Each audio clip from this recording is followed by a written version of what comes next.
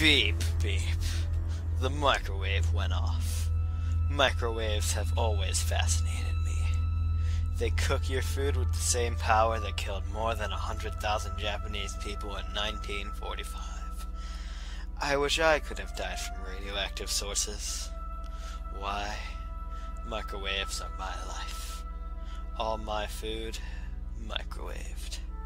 All my appliances, microwaves. Microwaves are the things that keep me alive. I microwaved the iPhone my parents got me. I thought it would charge in the microwave, but my microwave exploded it. But I can't stay mad at microwave. Microwave has taught me tons of lessons, like don't put aluminum foil in the microwave, or don't put raw aluminum in the microwave. Microwave is still going off. It's hurting my ears because I'm standing so close to it. I open it.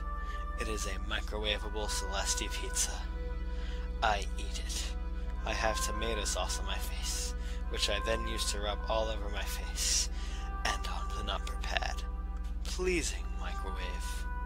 It makes me want pasta with more tomato sauce.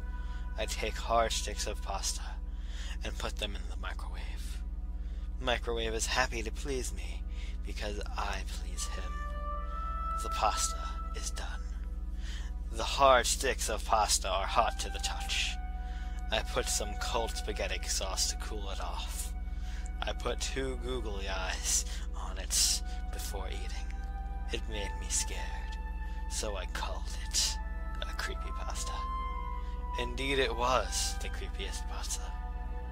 I ate it. I heard a knock on my door. I opened it. It was Oven, my ex-lover. Why did you leave me for that guy? He said. I was frightened. Oven pushed me out of the way. Oven came back. In his hands, microwave's blood. Why? I shouted. He said, that's for stealing my human lover, you ass. Why, Oven?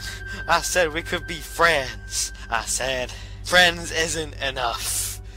This is for leaving me. No, I cried.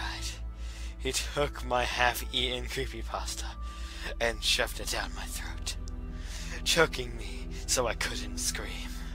Then, when he was about to jump on my head, someone else came inside. It was the microwave repair guy. He saw what happened, and he slowly backed out of my house. Then, I died from Ebola.